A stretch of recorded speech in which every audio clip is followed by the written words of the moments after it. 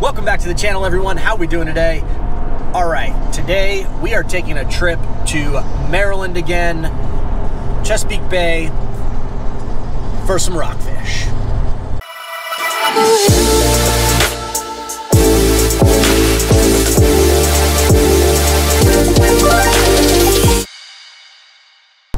We have been invited by one of our followers, Jeff, and we're very excited to go out on his 22-foot Judge today. Sweet little boat. We've been following him as well on Instagram, and we've kind of touched base and just chatted back and forth. And as we do on social media, you make friends all over the place. So we're becoming very fond of our friends from Maryland, clearly. But we're going to head over to Eastern Shore, Maryland here. Not even Eastern Shore, I guess, Chesapeake Bay, Cambridge, Maryland area, and see if we can get on some rockfish. He's been catching monsters out there. We'd love to come home with some stripers or some rockfish to eat, but we'll see what the day entails. Just want to say, very excited, heading to Maryland. Gonna bring you guys some stripers today. Enjoy. All right, guys, this is gonna be our chariot for the day. Beautiful Judge 22. What a sweet ride. Man, we get to ride on some nice boats, I gotta tell you. Guys, this is nice. Chariot. Got the beanbag chair up front. We gotta get our speaker system put in, buddy. What's the biggest fish you've caught? 48 inches long. I haven't beat 48 inches yet, but I've probably caught 6 48 inches. 2 of them this year. Pretty cool. All right, guys, so we're getting going out here. What body of water are we on? This is Cadle Creek. We're gonna leave Cadle Creek here, get into the Road River, and then quickly into the bay. Okay, and then we're gonna run south. South, we're gonna run about 40 minutes. We're gonna go at least to Chesapeake Beach and probably a little further south, depending on the weather. So we got, Jeff was saying we have like a 45-minute run down. These stripers move back down towards the bay and out, obviously. The bigger ones are just all of them aren't So local. Basically all these fish that are coming into the bay, they come in to spawn and then they leave. So this time of year, the farther south you can be, that's more spawning rivers you can be south of for potential fish to be exiting to go back out into the ocean.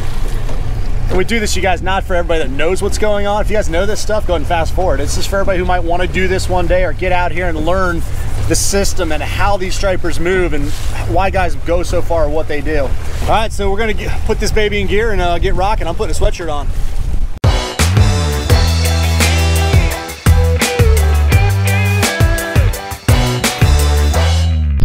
We are at the hunting grounds. That's right, we only took one wave over the bow and it was a good one. So, keep us running down. What are we gonna do, Jeff? Well, first thing we gotta do is we gotta get the planer boards out.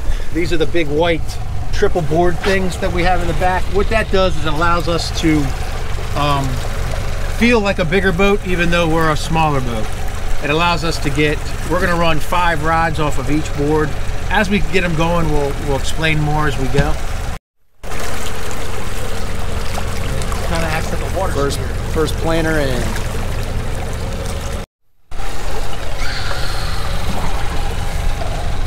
Couple different baits, y'all. White and yellow. Yeah, we can fire that one up right here. Okay, just keep us on this line. Look. Looks tasty. I'd eat it. Sounds like something I said. So that's a 6 and a 3-ounce bucktail or parachute or whatever you want to call them. So I'm going to set this back 9 bars. 9 times 8 feet is 72 feet. Is that right now? So 72 feet behind the boat. So that's going to be 10 feet deep. Okay. So we can fish this rod like this, right? Right behind the boat, right there. But we couldn't fish very many rods. They would start to tangle up and get on top of each other. But by using the planer board, you hook the line to this clip. And now the rod goes down the line. And now we're going to be 120 feet wide compared to what we were before. So how many clips are you going to put out? We'll put 5 on each board. 5 on each board, so 10 lines, bud. Times 2 lures each, 20 chances. Yep, just on those. Just on those. So we're getting the rods out. You guys know we love the pens. We're running the Pen 330 GT. It looks like about 50-pound mono on there. Pound mono. On these, this is 40-pound mono. 40-pound mono. Not a bad guess. All right, see, so guys, we learn something new every day. Even I just learned something new, what a bar was. Now, I don't troll much, so I don't know a bar. So a bar, guys, if you don't know, Jeff just explained, is when you're setting your depth. Every time this bar goes across the reel, 1, 2, 3, 4, 5, and we're going out 7 bars right now? Yeah, between 7 and 9 bars. 7 and 9 bars. All right, so that's what we got going on. See, you can teach an old dog new tricks. It's real. All right, so B's getting to set these rods out here. Counting how many bars. We got 6 bars on that one. Getting these planers set out. It's a production, guys. It's a lot of work to get these planers out here. In all the hopes that you're just gonna catch up with a monster rockfish. We don't call them striped bass in this boat. All right, the last 2 rods, y'all, with the deeper rods. We're running center of the boat. 28 ounces of lead on there. 28 ounces of lead, umbrella rig. 1, 2, 3, 4, 5, 6, 7. 8 teasers and a bait. 8 teasers and a 3 ounce. That's what, 2 ounce, 3 ounce? 6 ounce. Another 6? Yeah. That's 6 ounce on the bottom. That's a rig. Especially what we're used to. We're not used to any of this stuff, so it's super cool for us to see it, learn it. Oh, no, Rio sunglasses back on. You don't realize how bright it is when you take these shades off. But, so that's that center line right there. I'm gonna let go so I can keep driving. You crank when you can. Good. I can take over if you need to. You need to get some gound on them. There you go, crank. It could be a small one though, B. I'll let you do that for a little bit, then we'll take over. Just don't lose it. Well, he'll keep tension on them, that's for sure. 38 feet of water. See, the whole fleet's over there. They're in 60. Mm-hmm. It just makes sense this time of year. You got to crank. Here. There we go. B's on. Lose them? Let me see. You sure? I think we lost him. Nope, he's still on there.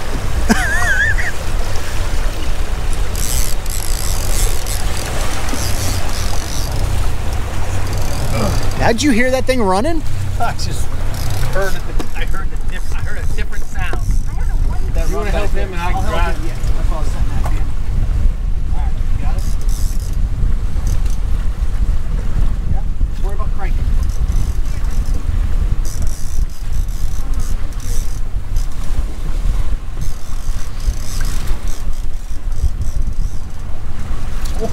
Oh, you feel him pulling? Oh, son! There you go, get some on him.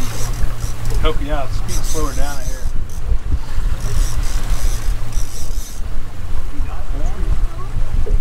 Did he come off?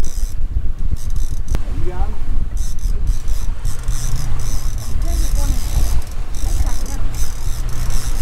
Give him a good head shake every now and then. Hold it. Come on. Spin it. Just crank it. Keep cranking. That's a striper.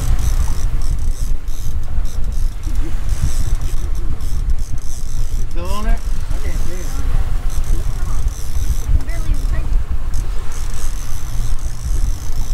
He's moving left and right. There he is. Look at that bee. Oh, That's a nice fish. oh. You need a reel? I got it. Ooh, he's barely hooked.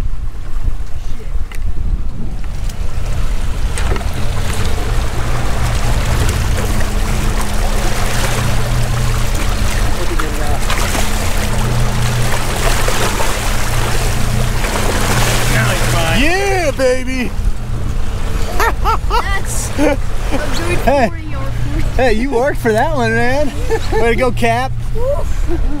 Holy moly. You gotta be kidding me with that thing. Holy mackerel. That one's going on the board. Hey, is that your biggest rockfish? Oh yeah. What do you think? Is that hard? Nah, that's tiring. All right, let's see. I didn't even hear that thing go off. Small one for out here? Well, Tell you what, I would say there's a lot of people today that didn't get a 37 incher. 37 incher. That keeper? Oh yeah. We got a keeper. Yeah. He gets to keep all the meat though. No, you take this home. Check it out, guys. Our first trolling rockfish. Hopefully another one doesn't go off. Here. Right. And he's 36. Get in there with your. He's 37. 37 inches. Hill on it. Come on in here, bud. Tag team effort for everybody. Got his mouth? Put your hand over his mouth. Up there. Look at me. Look at Jeff. Guys, this is a stud. I thought my 33 was a stud. This thing's, woo, awesome. Thanks, Cap. Look at that compared to Brooks. Y'all, B, look up. Put it on my foot. B, look up. Hold on. I'm about to drop him. Look at the head on that thing, dude. That thing's as big as my head. Behind you. Goodness. Yeah, you hold him, bud. Oh, I can't lift that thing up at all. Yeah, you can. Woo! That's what we talking about, baby. Yeah. That's right. You look fierce. Y'all, seriously. You see that fish? You see that fish? Whenever you walk up there, it might feel like, I'm like, Yeah, I think I stick with a little dripping. So awesome. It was out of nowhere like that, y'all. It was like that. Jeff heard it. I didn't even hear it. So, how hard was that, dude, to reel? I could barely even reel. It was tough, different, wasn't I it? couldn't even hold, well, I could hold the rod, but I just couldn't get it all the way under with this thing. This was already under there, so I couldn't get it down in. You cut your hand up? Oh yeah. All right, y'all, so Jeff and I were just talking about how we can never get good videos when everybody says how rough it is out, of what it looks like when we're out here. So we're gonna film this and see what you guys think. Does this look rough to you? This is from the gunnel.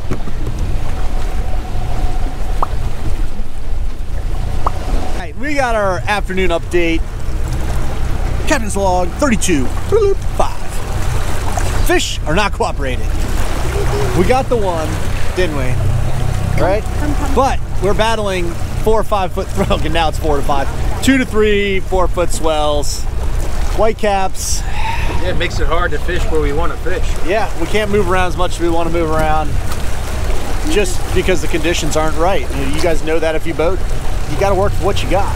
But we're having fun. We're talking about a lot of things, just chit-chatting and having a great time. And sometimes that's what it's all about. It's not all about the fishing, even though Jeff, I'm sure, would disagree. Man, wants the fish in the boat. Ooh, see, we almost had a wave come right over the boat on us. You guys can't tell how rough it is. But we're making the best of it, having fun. We're gonna get another fish in here. We will have another fish. These are the marks we're showing, guys. Just little marks like this, nothing big, nothing crazy. So that's a big Decent fish. Yeah, These fish are sitting down. These fish are sitting pretty deep. All right, we might have something on here. All right. So what Jeff did is just pop this line off one of the clips. Could have something small on here.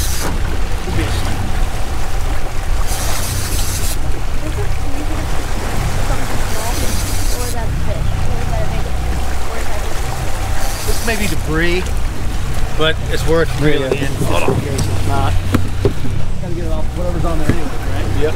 Oh, if it's pulling, it's a fish. It's not debris. Yeah, that could be a stick.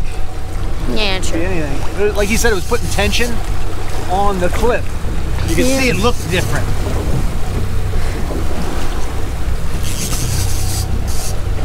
There ain't no fish on that thing. Or is there? It's probably just debris. Big horseshoe. What are you laughing? Horseshoe crab. Horseshoe crab.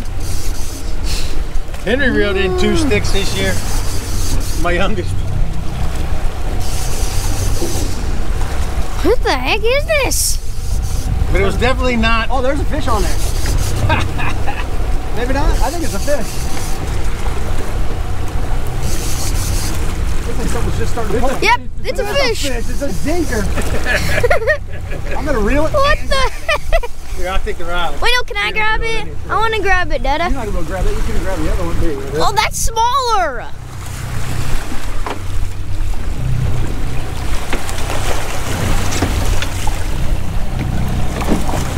Get him in, get him in. I'll do this. Get him There in the you go. boat. Oh, that's keeper.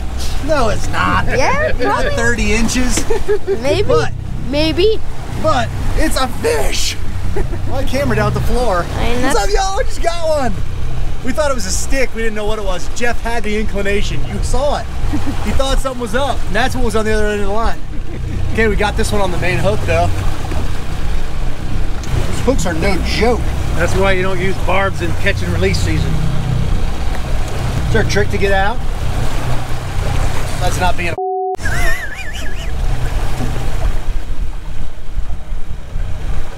Okay, good. It's not just me. It was in there pretty good.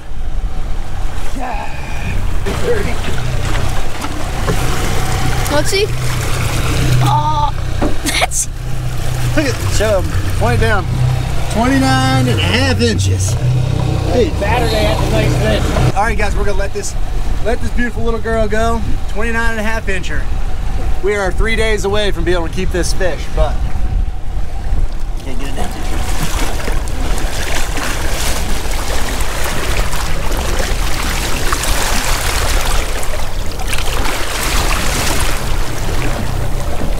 There she goes. Get on back down to the depths. Yeah, we got two. Got a wet sleeve too. That rod was kind of weird. That was weird. I mean, Jeff literally, look, you literally that- said something's weird with that. I was saying, you could tell that one rod was just, it wasn't a uniform pull on the line. Right. You could see one was distinctly different. Right. So I didn't know if it was a small fish or if it was a stick. We've caught a few We of thought it those. was a stick until about 10 feet out. Yeah. And then I was like, something pulled on this thing. This is a pretty big Why gear. does that look kind of weird? That was cool. I'm glad there was something on there. So there we go, two fish in the boat. And what he was talking about is that the outrigger line is usually pretty taut. And that one clip was sticking out further, but it wasn't moving. The fish was just swimming with it. So It wasn't big enough to pop the clip. it wasn't big enough at 29.5 inches. That's what's crazy, y'all. That's what it takes to pull these clips off of these lines. So like Jeff was saying, when you get a fish on one of these outriggers, you're gonna know it because it's gonna pull it off. Calling it a day. It is getting rougher and rougher. You can probably see behind me as the waves start to crash over the back of the boat. It's a little rough, but we caught two fish. And that's two more fish that we caught that we didn't have when we came out here today. Super excited. We got to learn something new with trolling. A little bit about that. Got to hang out with Jeff on his sweet boat. Nice Judge 22. It's a pretty little boat. And yeah, got some big rocks. For us, big rocks. So funny story, y'all, as we're driving by here really quick. I know the engine's loud, sorry, but I came down here and got with Jeff today and we're going out and didn't even realize, I did see on the map at the last minute, right here behind me. I grew up on my parents' sailboat at Shady Side, right there. So it's a small world. People you meet, where you end up, it all comes full circle. Pretty cool. All right, guys, we are back in the slip here. We've had our fun for the day. The waves have kicked our butt. The wind has tore us up.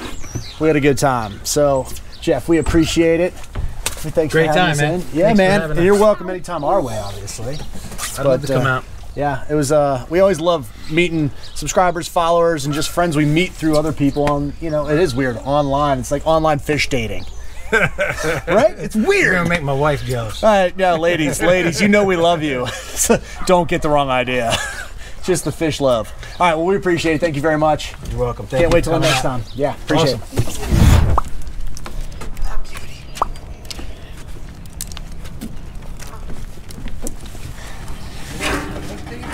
Check out this bad boy, y'all. Oh, of course the sun's gonna cooperate. Yeah, we'll see how an expert does this. A guy who's out here all the time, who catches Well, he doesn't really keep the 50 inchers, but he catches them. Yeah, I don't keep too many of those big ones. They got to go back to spawn so that my kid and your kid can catch them down the road. Yeah, that's a good point. We didn't even talk about that. We were talking about it by ourselves. It's like a perfect size fish. Those 30 to 35 inchers, right? 36, you know, eater, because in this case, from Jeff's experience, it's a male. It's in there just cruising around, ready to be eaten. It's not a female. We're not taking any eggs out of the population. So we're going to enjoy it thoroughly. The size of the scales on that fish. That's a big fish, y'all. That's Brooks's PB right there. New PB for Brooks. Tell you what, it kind of makes me feel like bad. Like, that's a good host right there, Jeff. Not only did he take us out and let us catch fish in rough water, he's cleaning the fish for us. Like, how lucky are we? Thank you very much for cleaning that. You're very welcome.